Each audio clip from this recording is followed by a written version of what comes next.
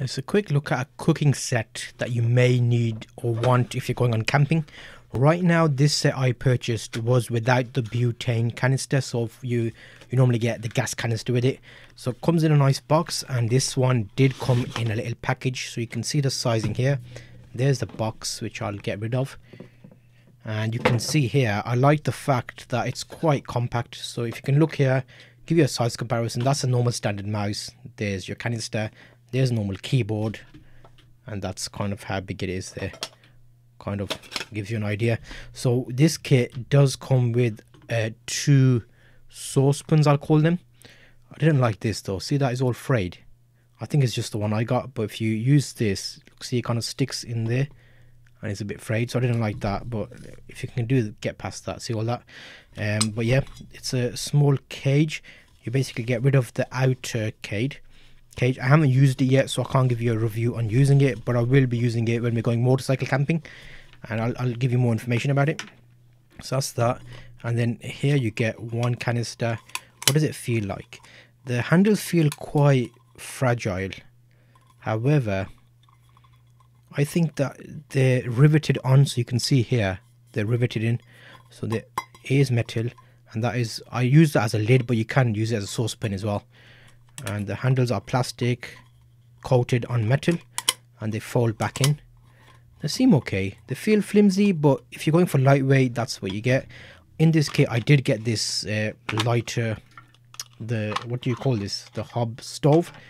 And the stove was actually quite decent. I wasn't expecting it to have an inbuilt lighting mechanism, and it kind of spins open. If I show you this, it spins open like that, and then you can flip out these out like that, and then on top of that, let me show you a front view. If you look on that small camera, it kind of sits on top like that.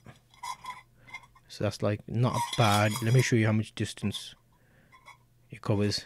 That's not too bad. I haven't used it yet, but once I use it, I will do another update and show you how it performs.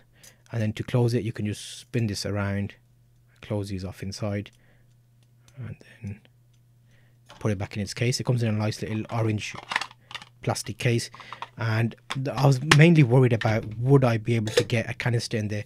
I bought this canister separately. It came with a dent in it, so I wasn't too happy with that. And this is the slightly more expensive one.